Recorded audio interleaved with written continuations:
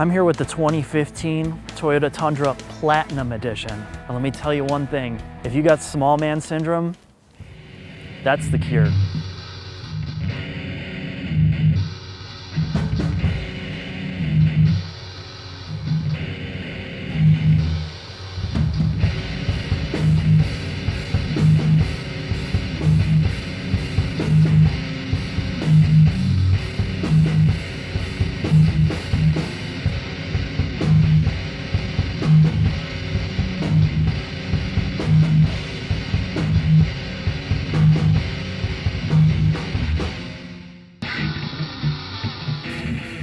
The one thing I can say just looking at this truck for the first time is this front end is just preposterously large. It is so aggressive, so masculine that I almost get a complex driving it. See, there's even a Tundra badge that's stamped into the steel on this truck. In fact, the muscularity of this vehicle is so intense that most of the American truck people I've talked to said that this would give them a couple extra inches just by sitting inside of it. I have to check those feet for hair. Well, you don't look like a hobbit, but you sure look like a hobbit standing next to this thing. What do you think? It's too big. I hear that a lot. I bet.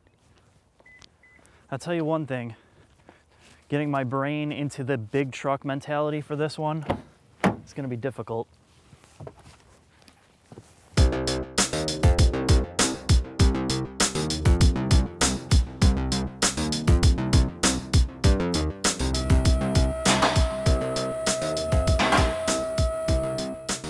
Why would somebody buy the Ford and Chevy and Ram equivalents over this? I don't get it.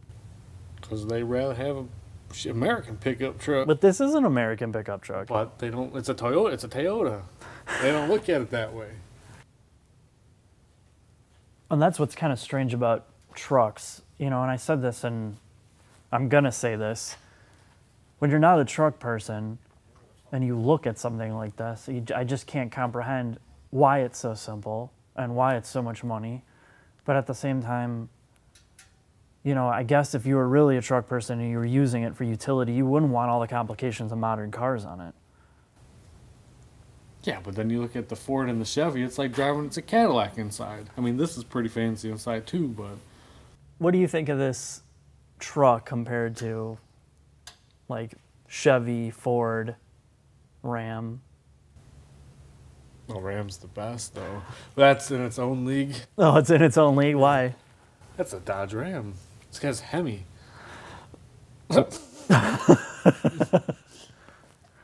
know you. I don't know. If I was buying a pickup truck, I would buy this before anything. That's a pretty big endorsement coming from you. Mm-hmm. So you would. As long as there's a nice warranty on this frame from rotting out. So what's the highlights of this? What do you think? Like in terms of, it's got 4-piston front calipers, which probably almost all the trucks this size do. I don't know. No? No, they usually don't have this kind of caliper. At least stuff that I see. Only when they do big brake kits. Oh, they do big brake kits on it? The trans cooler looks like it's water cooled, but that could be also heated up. Probably. It looks like it also has, it features on the front lower control arms dual eccentric bolts. That's going to get you, well, because these control arms are so huge, I'm sure you need to adjust both to get an even alignment. But overall, this truck looks extremely simple underneath. Very simple. There's nothing underneath, right? I think the engine is where all the complications are. What are we looking at here, Scott? I-Force. I-5.7 IV8. What's all the I stand for?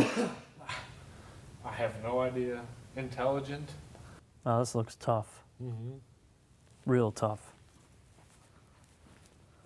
Pretty basic. I wouldn't want to do a timing chain on this motor, but... I don't think you'd have to do a timing chain. You just have to do a tensioner.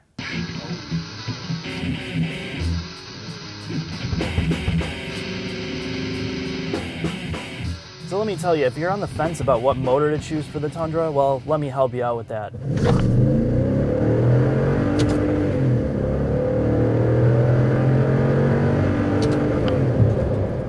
5.7 liter V8. It's really the most obvious choice. And there's a couple reasons for it, because it doesn't matter which motor you choose, you're only going to lose a couple points in miles per gallon when it comes down to it, maybe 3 to 5 miles per gallon. And that's because this is a 5,700 pound truck. It's big, it's heavy, and this 5.7 liter is perfectly suited for it.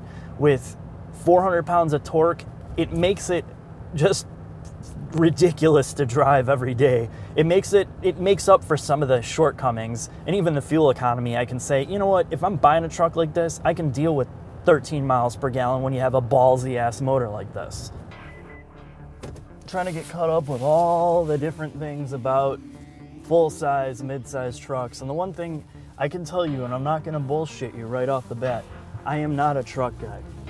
There's no way. I'm a car person, but I obviously am heavily interested in the automotive world because I've just been dabbling in it for so long. With trucks, there's a lot of people that will say leave truck reviews to truck people, and there's a lot to be said about that. There's no way that I'm ever going to give you a competent review on hauling, towing, or any of that. The only thing I can attest to is driving a truck and talking about the dynamics of driving a truck. The manual mode in the transmission really isn't all that advanced. I mean, you could select your gears, but it doesn't really do any rev matching. So the gear changes are not particularly smooth. But the Tundra is constantly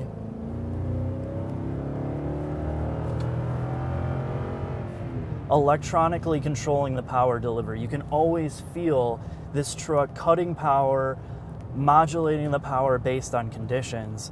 And when you're in certain elevations or downhill or lateral movements, the truck is smart enough to tell the transmission, hey, downshift a gear, and it will actually hold gears.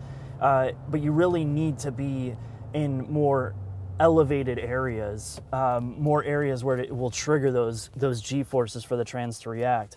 Other than that, I find that if you really want to control the gears, you have to go into manual mode. There's just really no way around that.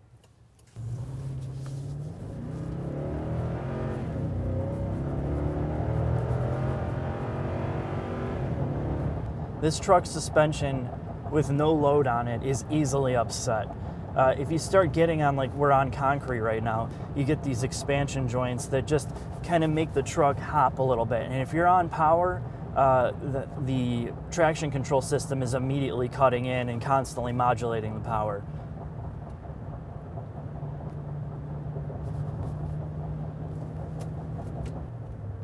The one thing that remains consistent about the Tundra is the steering effort. It just always feels light. There's rarely any feedback on just driving on normal roads, but that's probably a good thing.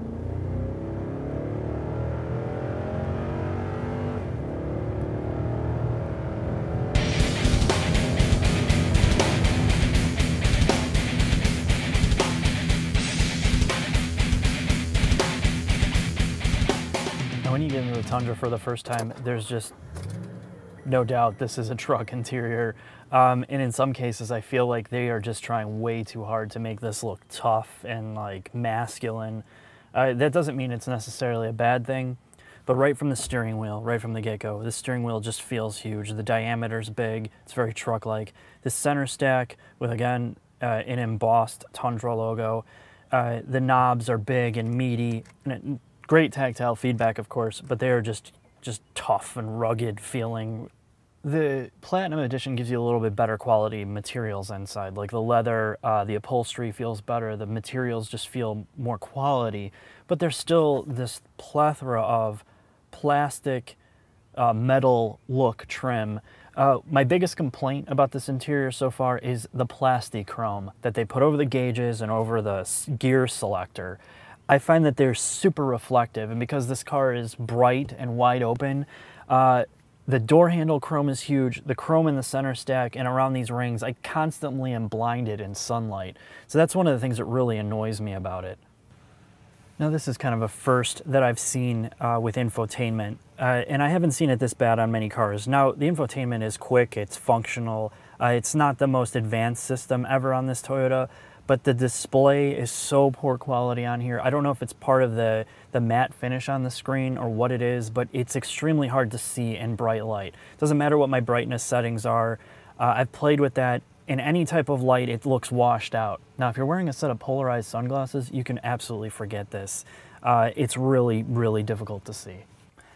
As you'd expect with a truck of this size, you're never gonna want for any more storage. There's 7 cup holders in the front, 2 in each door, 3 in the front. I'm never like, oh, I wonder where I'm gonna put that, especially up here. The center armrest is legitimately the size of a coffin. I could bury my entire pet tarantula collection in here and have no issues. There's a little storage nook for your phone here. It would be nice if they had an inductive charger for your phone with the newer phones. But other than that, storage space is amazing. The one thing I really can't get used to is how oversized everything is in here. From the controls to this adult toy-sized shift knob, to the door handles, which make me feel like I need to be Wesley Snipes to utilize them properly. You just feel small, and I think that's the intimidation factor of driving this truck. Is it just feels so big all the time. From when you're on the inside to the outside to when you're piloting it, it's hard for me to switch off that mindset of why is this so big? You know, if you have the CrewMax cab, when you open those back doors, they are huge. The back doors are bigger than the front doors, and literally it's something that you could probably pull off and put on a tank for shielding. It's so big. The back cargo room, or the back space for passengers, is monstrous. I don't remember being in anything but a limo recently that has so much space in the back seats. Again, there's plenty of cup holders too. On paper, this is not best in class on a lot of fronts. It's not even one of the top 3 best-selling large-sized trucks. And it's not that there isn't a reason for it, because what it lacks in some things, it makes up for in reliability and dependability. And even your American car guys are not going to argue that with this Toyota truck. The motor is super smooth. The interior capacity, volume, and fit and finish is really good. But it's still got that truck-like ride. The transmission is not as modern as it should be. The infotainment lacks in some areas. The screen just is garbage. There's some things that just rub me the wrong way, and the biggest thing is it's just an intimidating, overly wrought, big feeling vehicle inside and out. And that's one thing that I just couldn't get over this whole time with this car. And if that's what you're into, my God, this is going to take care of it for you right away. There's nothing to deter you from putting this on your list to cross-shop against the American trucks. And let's face it, it is an American truck when it comes down to it.